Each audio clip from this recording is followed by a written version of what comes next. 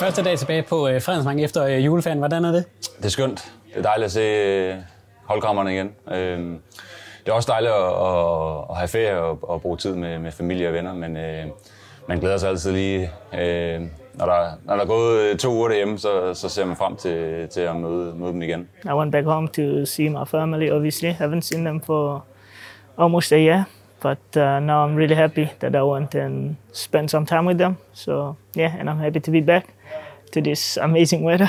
We're back home now, it's 27, 29, and I come back and it's minus here, so yeah. Vi satte os selv i en rigtig fin situation, og hvor vi har en semifinal, og vi ligger godt til i Superligaen, så det er klart, det er jo sjovere at komme tilbage nu.